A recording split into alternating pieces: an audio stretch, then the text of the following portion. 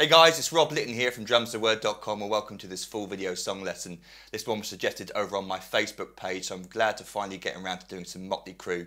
The song I'm going to teach you today is Dr. Feelgood, drummed of course by Tommy Lee.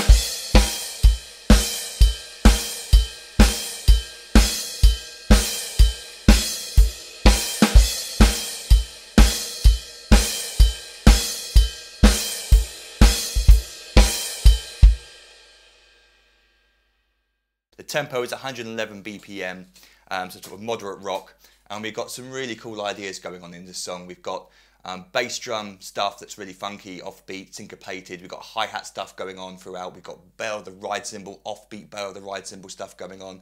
We've got some independence with the hi-hat foot. So this is definitely an advanced lesson. But as always with my lessons, you can take bits out and practice them on their own. So if you're a new or intermediate drummer, then don't be afraid of this song. Take out bits you can do and don't worry about performing the whole song, of course. But here we go. So we starts off with an offbeat stab on the crash cymbal. 1 and 2 and 3 and 4 and and we come in on there on the of beat 4, the 16th note just before beat 1, and that's important to hear that first stab, that note there, is the of beat 4. 1, 2, 3, 4, 1. So don't think of it as beat 1 or it's like a throw off the rest of the beat. Think of it as just before beat 1, because it is 1, 2, 3, 4, and then we come in with the second bar, which is the beginning of our groove, and it starts a bit funny because after that crash cymbal you don't have to rush back to the hi-hat to play beat 1. You can come in with the hi-hat on the and of beat 1 instead. So we get 1 E and our first open hi-hat there, 1 E and 2 and 3 and 4 and that bass drum at the end there again on the of beat 4. So from the intro again, 1 and 2 and 3 and 4 E and it's hard to count. 4 E and 1 E and 2 and 3 and 4. Do it even slower. 1 and 2 and 3 and a 4 and a 1 and 2 and 3 and 4 and a. And let's go on to the third bar, because that's the bar we want to be able to loop round. So